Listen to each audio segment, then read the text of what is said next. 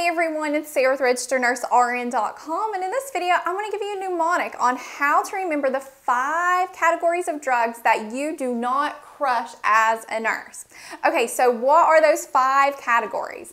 We have sustained release, extended release, controlled release, enteric-coated, and long-acting. So how are you going to remember those 5 categories? Okay, remember this mnemonic. Seniors erroneously crush enteric-coated laxatives.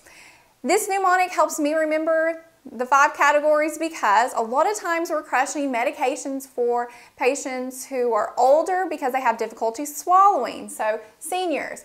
And seniors tend to take laxatives because as you get older, the GI system, slows down. They tend to have constipation a lot, so they tend to have laxatives a lot. And you would never crush enteric-coated laxatives like Dulcolax, EC. So each part of the word helps me remember the category. So seniors, SR, abbreviation for senior is SR for sustained release. Also, you may see SA for sustained action. Erroneously, ER stands for extended release. You may see it as XR as well.